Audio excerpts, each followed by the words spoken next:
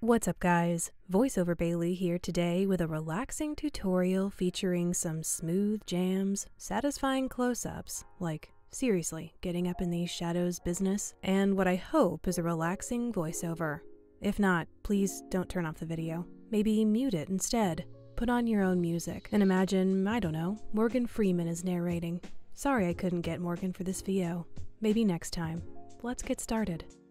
First, I'm taking my MAC paint pot in soft ochre, and I have to be honest, I don't know whether I love or hate this close-up, but there it is.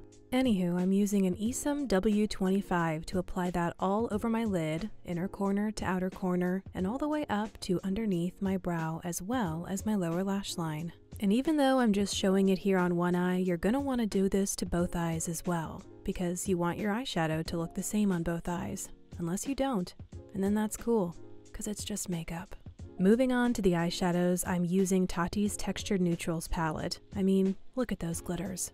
You go, glitters. And even though the glitters are the star of the show here, I'm actually starting with a matte shade, the matte Soothe shade to be specific, and I'm using that on a rounded, fluffy Luxie Beauty brush. I honestly don't know what number this is because I've had it for so long that it rubbed off, but, you know, find something similar and it'll work for you.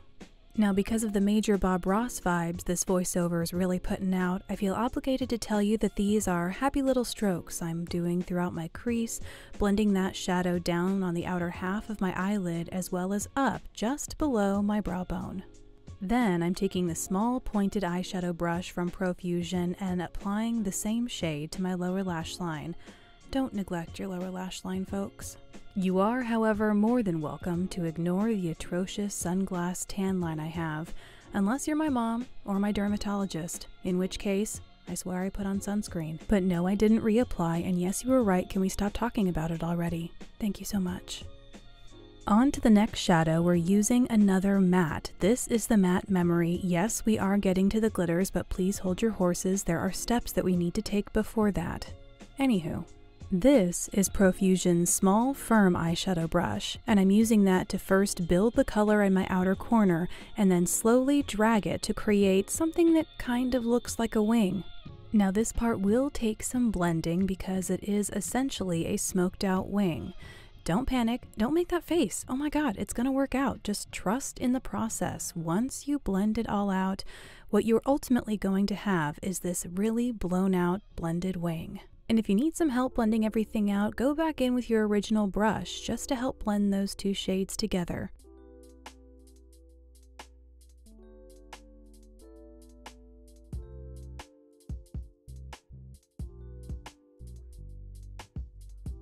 Hopefully you enjoyed that little musical interlude. I felt like I'd been talking a lot, you hadn't gotten to enjoy the music, and I was honestly just tired of talking. Next, I'm highlighting my inner corner, working that shimmer in a little bit more slowly, shadow by shadow. This is the Metallic Aura shade from the palette, and I'm using the Profusion Flat Shader eyeshadow brush to pat that, you know, wherever you see me patting it. Continuing to ramp up our shimmer use, I'm going into Metallic Ritual, and I am patting that using the same brush I used before at the very beginning of this tutorial, and I'm using it to basically blend the black in my outer corner into the brown throughout my crease and lid.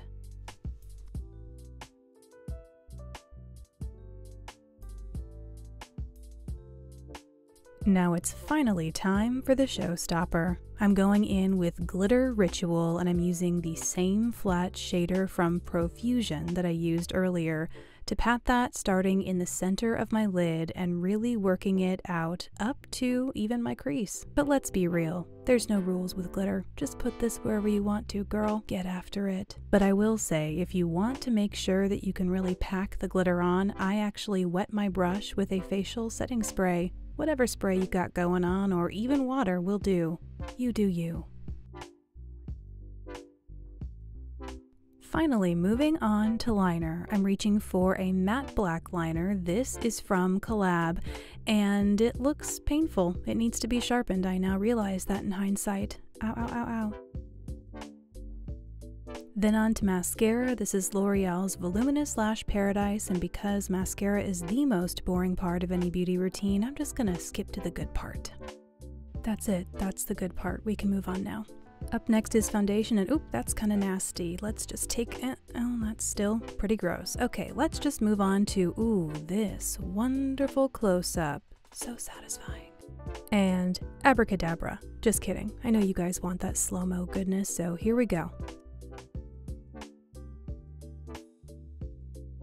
Okay, that's enough. Let's move on to concealer. This is my Beauty Bakerie Instabake 3-in-1 concealer, and I'm using that in my under eye area to not only conceal, but also help clean up that wing shape on the underside of my eye, as well as conceal my chin where I'm having some breakouts, and my forehead, also breakout city.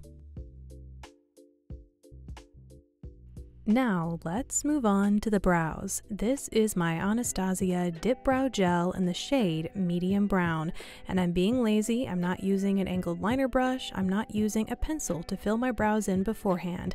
I am just running this through my brows because I'm lazy. Also, if you want to ensure complete coverage as well as add a little volume, this is the equivalent of backcombing your brows. Just run that wand through your brows backwards and then maybe even let them set before combing them the right direction. Now for the rest of my face, I'm using the Urban Decay Threesome palette in Streak, and let's just take a moment real quick to appreciate how beautiful this packaging is close up, right? I know. Okay, now let's move on to bronzer. I'm using the bronze shade in this palette, which looks like a sandy beach.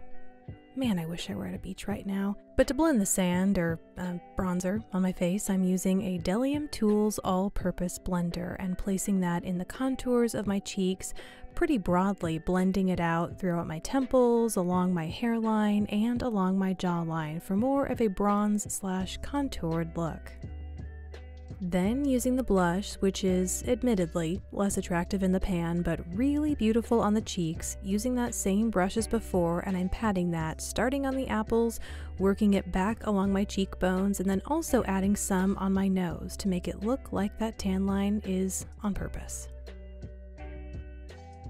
Last for the face, it is time for some magnificent highlight. This is once again from that trio, and I'm using a Real Techniques fan brush to apply that right to the tops of my cheekbones.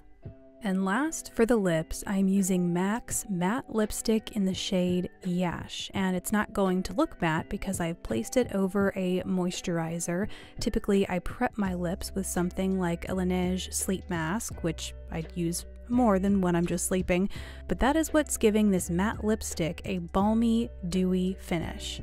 And that's it for the look. Just tousle your hair, cause I'm sure that does something.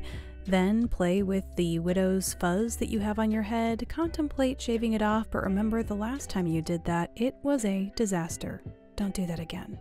I really hope you guys enjoyed this tutorial, both the look and the format. I would love to hear your thoughts in the comments, and please share this with anyone else you think would enjoy it, find it funny, or who might be applying their glitter irresponsibly. Friends don't let friends use glitter irresponsibly. PSA over. Goodbye, guys.